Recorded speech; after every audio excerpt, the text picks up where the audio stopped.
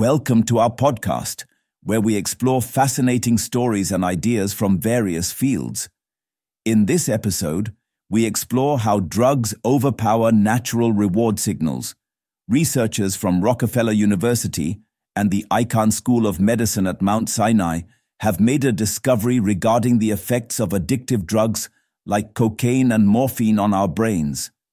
They analyzed the brain's reward pathway and tried to answer why these substances can take over our natural desires for essential needs such as food and water.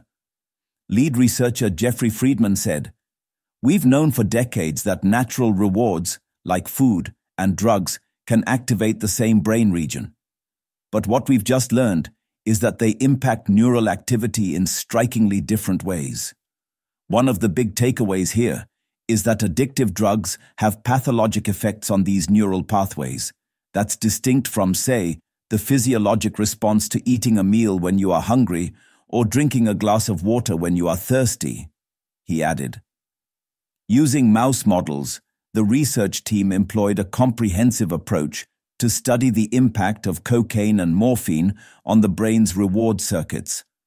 By mapping brain activity, imaging neurons, and analyzing genetic activity, they tried to understand how these drugs influence neural pathways.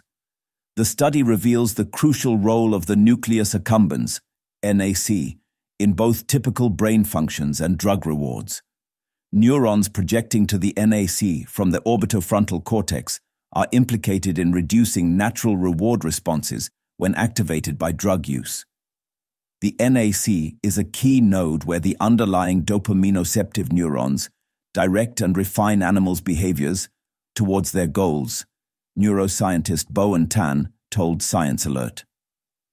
What we hadn't been able to understand is how repeated exposure to drugs corrupts these neurons, resulting in escalated drug-seeking behaviors and a shift away from healthy goals, he added. While cocaine and morphine activate specific subsets of neurons in the NAC, their effects differ. Cocaine, a potent stimulant, and morphine, an opioid, elicit unique responses in the brain, ultimately altering behavior and preference for these drugs over basic needs.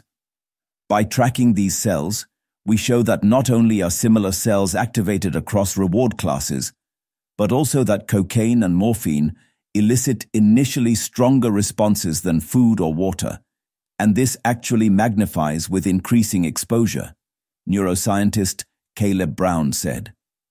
After withdrawal from the drugs, these same cells exhibit disorganized responses to natural rewards in a manner that may resemble some of the negative affective states seen in withdrawal in substance use disorder, he added. Repeated exposure to cocaine and morphine leads to a shift in behavior, with mice exhibiting increased interest in drugs and decreased interest in food and water. This change is accompanied by alterations in neuron communication, affecting how the brain processes rewards from natural stimuli.